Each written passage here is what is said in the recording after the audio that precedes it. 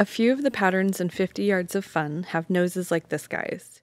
You can see on this guy the stitches work seamlessly in a different direction than the rest of the body, but are all one piece. You can see the ears and tail are sewn on later, which has a different look than the nose. To do this seamless join, we are going to hold stitches on waste yarn and come back to them later, then removing the waste yarn to expose live stitches.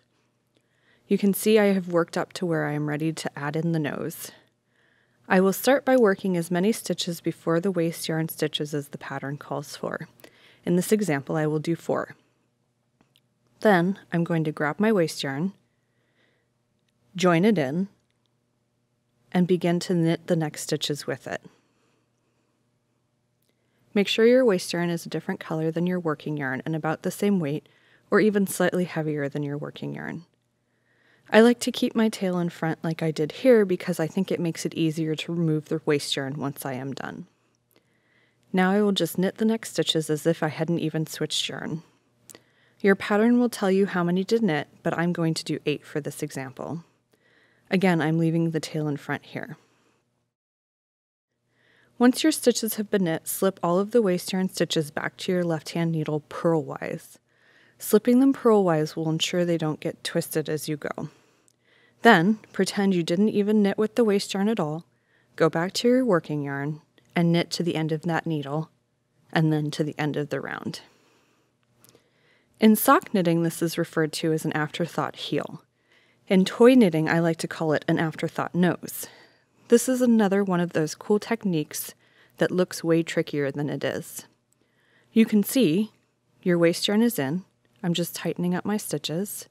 And next we will take this waste yarn out and add a nose. Your piece will look something like this when you are done.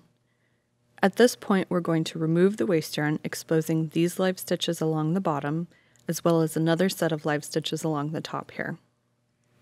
How I remove the waste yarn is to place the stitches onto my needles before removing the waste yarn, which will make sure you don't drop or lose any stitches. I will just simply place my needle through each loop that is connected to the waste yarn on the bottom. I don't worry about it if I'm twisting the stitches at this point. I can fix that later as I come to it. I double check I have the right number, 8 in this case. Then I flip around to the top and do the same thing.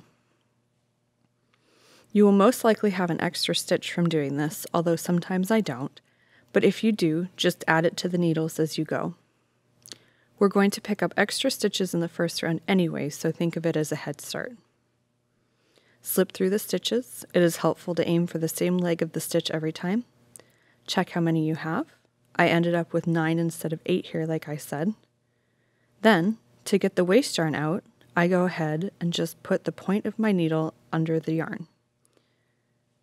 And then I just pick out each stitch. You can cut it out too, but I never like introducing scissors into my knitting. If you want to be really tricky, you could use a slicker yarn as your waste yarn, like a silk or a bamboo, or even a tencel to make the waste yarn removal easier, but I really don't find it hard to get out of there.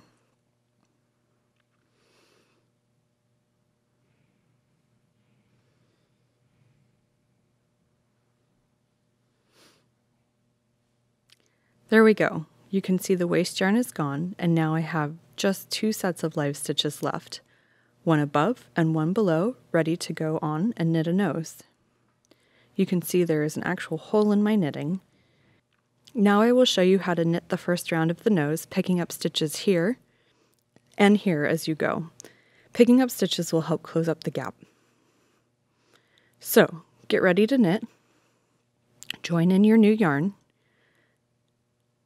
and knit across the bottom needle.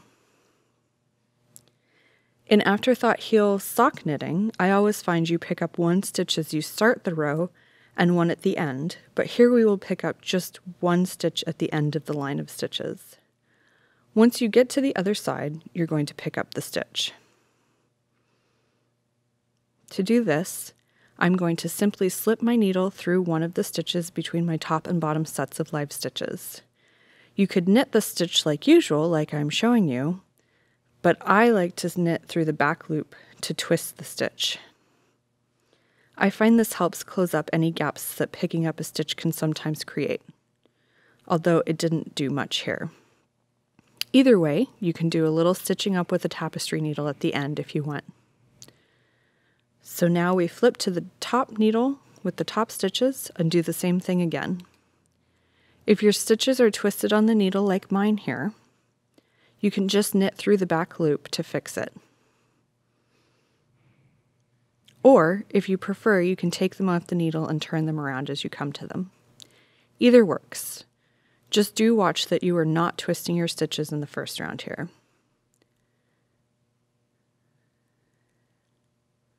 Since I have an extra stitch here at the end, I'm going to close up this gap by picking up another stitch from between the two lines of stitches and knitting it together with the extra stitch.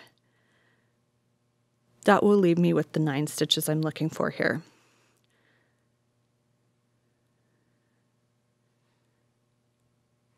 So there you go, the start of Afterthought nose.